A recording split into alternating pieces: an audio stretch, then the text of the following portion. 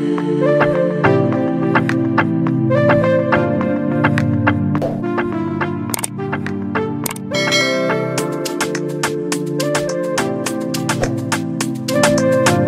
everyone, welcome back to my next video. So already हामीलाई थाहा छ अहिले चाहिँ फोर्थ नेक लाइसेन्स एक्जाम रनिङ भइरहेको छ. सो त्यो अन्तर्गतमा हामी चाहिँ अहिले फोर्थ नेक लाइसेन्स एक्जाममा के कस्तो क्वेशन सोधिरहेको छ हामी चाहिँ मेमोरी बेस्ड एमसीक्यूहरु जुन रियल एक्जाममा अटेम्प्ट गर्नु भएको स्टुडेन्टले पठाउनु भएको त्यो एमसीक्यू हामी सोलुसन हेर्दै छौं. सो यो भिडियोमा चाहिँ एक्जाम डेट चाहिँ हाम्रो 2080 12 मन्थ 28 गते 28 गतेको second शिफ्टको 12 to PM that is the second shift को memory based MCQ नेक लाइसेन्स एक्जाम सिभिल इन्जिनियरिङ को यसमा कभर आउट गर्नेछौं. यसमा 9 to 10 एउटा 1 to मार्क्स को सबै कभर आउट गर्नेछौं. सरफेसली हाम्रो चाहिँ नि अब सबै जनाले चाहिँ जो MCQ हरु पठाइराख्नु भएको छ हैन, तपाईले पनि अब अटेम्प्ट गर्दा जाने हुनुहुन्छ अथवा चाहिँ तपाईसँग अलरेडी MCQ हरु छ मेमोरी बेस्ड भनेपछि तपाईले चाहिँ WhatsApp मा पठाउन सक्नुहुन्छ. I will try to make video हैन 9819511950 है यो नम्बरमा चाहिँ तपाईले WhatsApp गर्न सक्नुहुन्छ अथवा चाहिँ neclicensecrack@gmail.com neclicensecrack@gmail.com मा मेल गरेर पठाउनुहुन्छ. सो दैट चाहिँ हामी कम्प्लिट मोडल सेट चाहिँ म बनाउन एबल हुने छु र त्यो भिडियो चाहिँ अपलोड हुने नै छ पछि.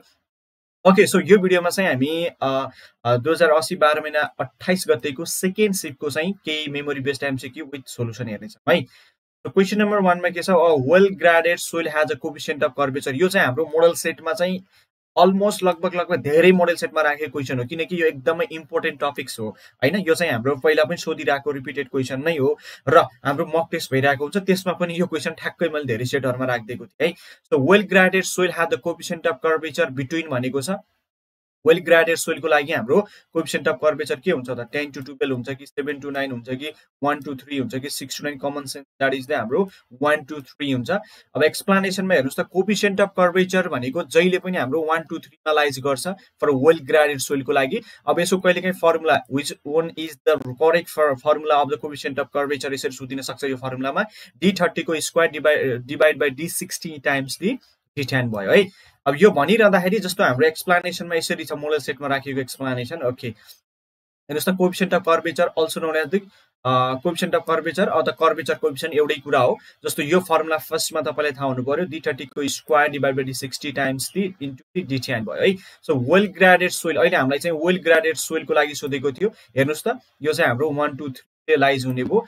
ग्याप ग्रेडेड सोइल को पनि हाम्रो coefficient of curvature is greater than 1 अथवा चाहिँ ग्रेटर देन 3 भने चाहिँ 1 to 3 यो चाहिँ अहिले हाम्रो यसबाट सोधेको थियो है. सो यसमा चाहिँ अब यो d60 भनेको size at 60% फाइनर by the weight. यो प्रत्येक मिनिङहरु बुझ्नु पर्यो. d30 भनेको size at 30% फाइनर by the weight हुने भो. त्यति चाहिँ हाम्रो चाहिँ पास हुन्छ भन्ने कुरा हो. d10 भनेको साइज एट 10% फाइनर बाइ यसलाई चाहिँ इफेक्टिभ साइज पनि भन्छौं है. देन d10 साइजको डायमिटरलाई चाहिँ इफेक्टिभ साइज पनि भन्छौं. यो भनिरहँदाखेरि अब चाहिँ कोएफिशिएंट अफ युनिफर्मिटी छ. युनिफर्मिटी कोएफिशिएंट को कुरा छ. So uniformity coefficient it is defined at the ratio of d60 and d10 shift size in analysis of granular material. हेर्नुस् त d60 डिवाइड बाइ d10 भनेको अहिले हाम्रो कोएफिशिएंट अफ कर्वेचर माथि सोधेको थियो. यो अब नेक्स्ट एक्जाममा बाँकी रहेको शिफ्टमा हाम्रो कोएफिशिएंट अफ यो हाम्रो युनिफर्मिटी कोएफिशिएंट अथवा कोएफिशिएंट अफ युनिफर्मिटीबाट पनि सोध्न सक्छ है. अब यसमा कसरी सोध्छ, युनिफर्मली ग्रेडेड सोइलको लागि कोएफिशिएंट अफ कर्वेचर 1 हुन्छ कि लेस देन 1 हुन्छ कि ग्रेटर देन 1 0 यो भनेर यसरी चाहिँ सोधिरहेको हुन्छ है. अनि वेल ग्रेडेड स्यान्ड को लागि कोएफिशिएंट अफ युनिफर्मी कर्वेचर हैन, यो coefficient of uniformity that is the हाम्रो चाहिँ नि के हुन्छ त जुन CU चाहिँ ग्रेटर देन 6 हुन्छ. सो हामीले चाहिँ यो coefficient of uniformity coefficient of curvature चाहिँ दुईटै कम्प्यारिजन गरेर तपाईले यसो नलेज लिनु पर्यो है. Okay, so move on question number 2. Okay, यो question number 2 मा के छ भनेपछि what is the maximum permissible differential settlement for isolated foundation and clay as per IS code. यस्तै रिलेटेड क्वेशन थियो. IS कोड अनुसार चाहिँ maximum permissible differential foundation र यस्तै बेयरिङ क्यापासिटी समथिङ भन्ने थियो. त्यो हामी डिल गर्नेछौं कम्प्लिट मोडल सेट हुँदाखेरि. अब यसमा चाहिँ हाम्रो म्याक्सिमम परमिसिबल डिफरेन्शियल सेटलमेन्ट भनेको छ. Maximum permissible differential settlement isolated foundation भनेको छ. यसको लागि 40 mm हुन्छ एज पर IS कोड. अब यो भनिरहँदाखेरि जस्तो हेर्नुस् त यसमा चाहिँ एक्सप्लेनेसनमा IS code specification for permissible settlement को कुराहरु total permissible settlement permissible differential settlement. अहिले हाम्रो चाहिँ परमिसिबल डिफरेन्शियल यसबाट क्वेशन सोधेको थियो. यसबाट पनि आइसोलेटेड फुटेड अन क्ले भनेको थियो. त्यही भएर हाम्रो 40 mm चाहिँ हाम्रो अप्सनमा थियो, त्यो चाहिँ एन्सर भएको है। आइसोलेटेड फुटिङ अन स्यान्ड भन्यो भने 25 mm। अब पर्मिसिबल डिफरेन्शियल नभनेर टोटल सेटलमेन्ट पर्मिसिबल भन्यो भने आइसोलेटेड फुटिङ अन क्लेको लागि 65, आइसोलेटेड फुटिङ अन स्यान्डको लागि 40, ऱ्याप फुटिङ अन क्लेको लागि 65 to 100, ऱ्याप फुटिङ अन स्यान्डको लागि 45 भयो। अनि एङ्गुलर सेटलमेन्ट भनिदियो भने यो कुराहरू हेर्नु होला है। ओके, सो क्वेसन नम्बर 3 मा मुभ गरौँ। क्वेसन नम्बर 3 मा के रहेको छ, slenderness ratio related to MCQ आएको थियो भनेपछि स्लेन्डरनेस रेसियो कस्तो खाले क्वेसन चाहिँ आउन सक्छ, दुईटा क्वेसन चाहिँ, एउटा चाहिँ आई थिंक यस्तो खाले क्वेसन सोधेको थियो होला, यो पनि आउन सक्छ। हेर्नुस् त, slenderness ratio of the section is के हुन्छ त, directly proportional to the radius of gyration हुन्छ कि directly proportional to the moment of inertia हुन्छ कि inversely proportional to the area हुन्छ कि directly proportional to the radius of gyration हुन्छ भनेको छ। हाम्रो चाहिँ नि स्लेन्डर रेसियो चाहिँ के हुन्छ त, स्लेन्डरनेस रेसियो के is the directly proportional to the radius of gyration, sorry inversely 1 के हुन्छ है, कन्फ्युज नहुनु होला, inversely proportional to radius of gyration, option D हुन्छ।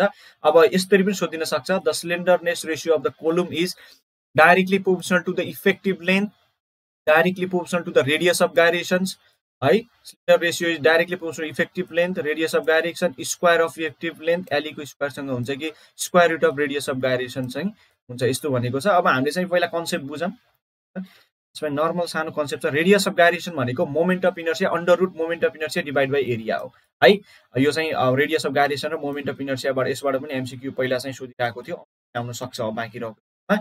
अनि अर्को कुरा चाहिँ अब स्लेन्डरनेस रेसियो भनेको एलई डिभाइड बाई के मिनिमम भने चाहिँ effective length of the column divide by minimum radius of gyration. हेर्नुस् त, slenderness ratio is indirectly proportional to the minimum radius of gyration अथवा रेडियस अफ गायरेसन हाम्रो चाहिँ, त्यही भएर के भएको थियो त, इन्डाइरेक्टली प्रोपोर्सनल। फर्स्टको क्वेसनमा चाहिँ inversely proportional to radius of gyration, second क्वेसनमा directly proportional to effective length. ल हेर्नुस् त, यो चाहिँ हाम्रो डाइरेक्टली छ, यो लेम्डा भनेको equal to effective length by the radius of gyration, यसमा चाहिँ इन्डाइरेक्टली प्रोपोर्सनल भयो। एल भनेको directly proportional to effective length the direct proportional to slenderness. यसको लागि हाम्रो डाइरेक्टली प्रोपोर्सनल भएको थियो, सो यसको लागि हाम्रो चाहिँ एन्सर ए भयो है। ओके, यही यसकै बेसिसमा बसेर तपाईलाई 2 मार्क्सको क्वेसन कसरी सोध्न सक्छ, यो ठ्याक्कै सोधेको क्वेसन चाहिँ होइन, प्रोबेबल क्वेसन चाहिँ हो है।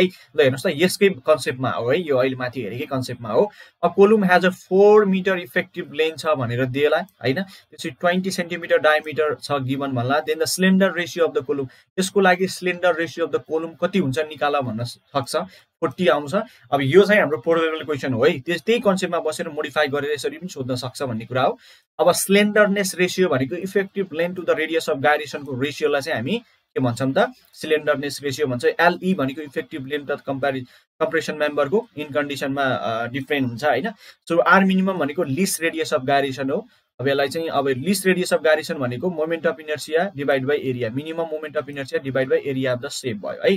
अब यो भनिरहँदाखेरि अहिले हाम्रो केसमा चाहिँ कन्सेप्ट हेर्यौँ, अब क्याल्कुलेसनमा हेर्दाखेरि सर्कुलर कोलुमको डायमिटर दिएको थियो 40 सेन्टिमिटर, एल 4 मिटर थियो, त्यसलाई चाहिँ हामी सेन्टिमिटर लग्यौँ, द्याट इज द 400 सेन्टिमिटर आयो।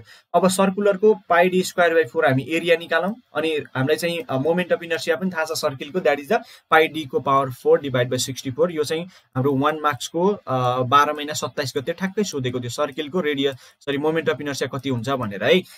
अब हामी चाहिँ के निकालौँ त, are minimum निकालौँ, radius of gyration. Radius of gyration भनेको के हो त, moment of inertia by area. हेर्नुस् त, यो मोमेन्ट अफ इनर्सिया माथि आई को भ्यालु, ए को भ्यालु यहाँ तल। अब क्याल्कुलेट गर्दाखेरि डी बाई 4 आउँछ। अब डी बाई 4 आयो भने हाम्रो चाहिँ निकाल्नु पर्ने के थियो त, रेडियस अफ यो स्लेन्डरनेस अफ द कोलुम निकाल्नु थियो। So slenderness of the column भनेको इफेक्टिभ लेन्थले चाहिँ रेडियस अफ गायरेसनले डिभाइड गरिदिनु। इफेक्टिभ लेन्थ हाम्रो चाहिँ 400 सेन्टिमिटर आएको छ, अनि आर मिनिममको ठाउँ डी को पावर 4 राखिदिनु, द्याट इज हाम्रो 40 आउँछ है। ओके, सो यसरी चाहिँ क्याल्कुलेसन गर्नु पर्यो। यसको लागि हाम्रो हेर्यौँ। So move on to question number 5 मा, according to the Lesi velocity is a function of, लेसीको आधारमा चाहिँ भेलोसिटी चाहिँ के को फंक्सन हो भनेको छ, discharge and the seal factor हो कि discharge seal factor and hydraulic radius हो कि डिस्चार्ज हाइड्रोलिक रेडियस एन्ड हो कि सिल फ्याक्टर एन्ड हाइड्रोलिक रेडियस हो। हामी चाहिँ डिस्चार्ज र सिल फ्याक्टर, किनकि यो फर्मुलालाई मोडिफाई गरेर सोधेको छ। यो चाहिँ हाम्रो मोडल सेटमा राखेको अलरेडी क्वेसन एक्ज्याक्टली यस्तै क्वेसन छ, र हाम्रो जुन प्रिभियस भिडियोमा पनि मैले नेकले प्रोभाइड गरेको मोडल सेटमा पनि यो क्वेसनहरू थियो, यो रिलेटेड ठ्याक्कै यो थिएन, सिल फ्याक्टरको फर्मुला थियो, त्यसमा मैले एक्स्ट्रा एक्सप्लानेसनको लागि राखिदिएको थियो, त्योबाट हो। यो कसरी सोधेको हो भनेपछि हेर्नुस् त, According to Lesi design formula to be build, हेर्नुहोस् त तपाईँले याद गर्नुपर्ने 5 वटा फर्मुला छ। यति फर्मुला याद गर्यो भने तपाईँको क्वेसनहरू रिपिट भइरहेको छ। सिल्ड फ्याक्टर निकाला भनेको सेकेन्ड एक्जाममा फर्स्ट एक्जाममा सोधिरहेको क्वेसन थियो। 1.76 अंडर रुट टाइम्स डिएमएम, डायमिटर चाहिँ एमएम मा हुनु पर्यो, कन्फ्युज नहुनु होला है। अनि भेलोसिटी अफ फ्लो अहिले चाहिँ हाम्रो according to Lesi velocity of flow चाहिँ के को फंक्सन हो भनेको थियो। अब हेर्नुहोस् यो फर्मुला तपाईँलाई याद थियो भने चाहिँ यसबाट चाहिँ क्वेसन यो डिस्चार्ज एउटा भेलोसिटी डिस्चार्जसँग रिलेटेड छ, अर्को चाहिँ सिल्ड फ्याक्टरसँग रिलेटेड छ भनेपछि velocity is the function of discharge and shield factor. अहिले हाम्रो अप्सनमा के थियो त, अप्सनमा आई गेस त्यही कुरा थियो। सो डिस्चार्ज र सिल्ड भनेको थियो त, त्यही भएर हाम्रो चाहिँ नि के भयो त, सो हामीले के भन्यौं त, भेलोसिटी चाहिँ डाइरेक्टली यो हाम्रो के भयो त, function of discharge and shield factor. Hydraulic mean depth भनेको के हो त, 5 times the velocity of flow divide by shield factor. यो पनि हाम्रो दुईटा भेलोसिटी र हाम्रो सिल्ड फ्याक्टरको चाहिँ फंक्सन हो। यो कुरा चाहिँ बुझ्नु पर्यो। वेटेड पर मिटर 4.75 अंडर रुट क्यू, अनि बेड स्लोप भनेको shield फ्याक्टरको power 5/3 divide by 3340 into Q को पावर 1/6। यो एकदमै माइन्डमा राख्नै पर्ने इम्पोर्टेन्ट फर्मुलाहरू हो। 2 मार्क्स को लागि पनि इम्पोर्टेन्ट छ, 1 मार्क्स को लागि पनि यसरी सोधिरहेको छ है। अब 6 नम्बरमा यो मैले प्रोबेबल क्वेसन राखेको छु। अहिले यही कन्सेप्टबाट एक्स्ट्रा आउन सक्ने 2 मार्क्स को लागि, जस्तो फर्स्ट शिफ्टमा 1 मार्क्स सोध्यो त्यही कन्सेप्टबाट भने चाहिँ अलिकता मोडिफाई गरेर त्यही टपिकबाट 2 मार्क्स सोधिरहेको छ। जस्तो हाम्रो 27 गतेको क्वेसन एउटा चाहिँ जुन डिस्चार्ज र हाम्रो चाहिँ हेड लसको कुरा थियो, जुन चाहिँ हाम्रो प्यारालल एन्ड सिरिज कनेक्सनमा। फर्स्टमा चाहिँ हाम्रो 27 गतेमा प्यारालल केसको लागि सोधेको थियो, 28 गतेमा सिरिज केसको लागि भने चाहिँ यसरी सोधिरहेको छ है।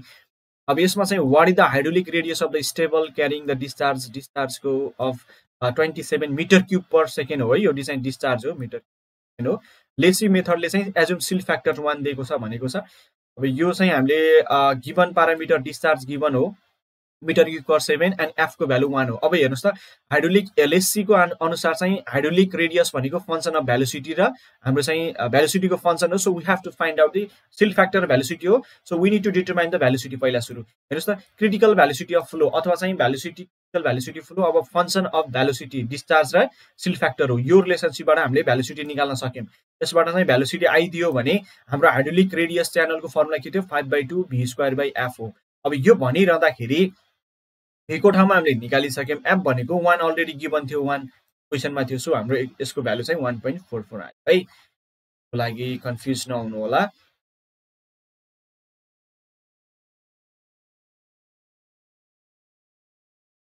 ओके, सो यो चाहिँ हामीले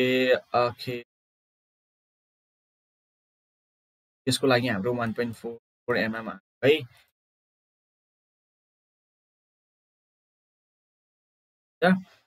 अनि त्यसपछि यो हामीले हेर्यौं। अब चाहिँ यो 200 mm thick brick masonry made of modular, यो 2 मार्क्स को लागि क्वेसन थियो है।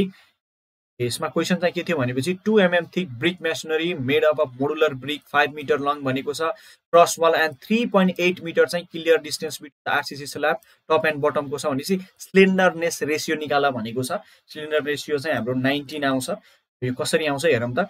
एउटा सजिलो छ, slender ratio of the wall is एउटा चाहिँ लेसर अफ, यो दुईटा भने h/t अथवा चाहिँ l/t मध्ये जुन चाहिँ सानो हुन्छ त्यही चाहिँ हाम्रो slender ratio of the wall हुन्छ। क्वेसनमा पनि यही कुरा सोधेको थियो।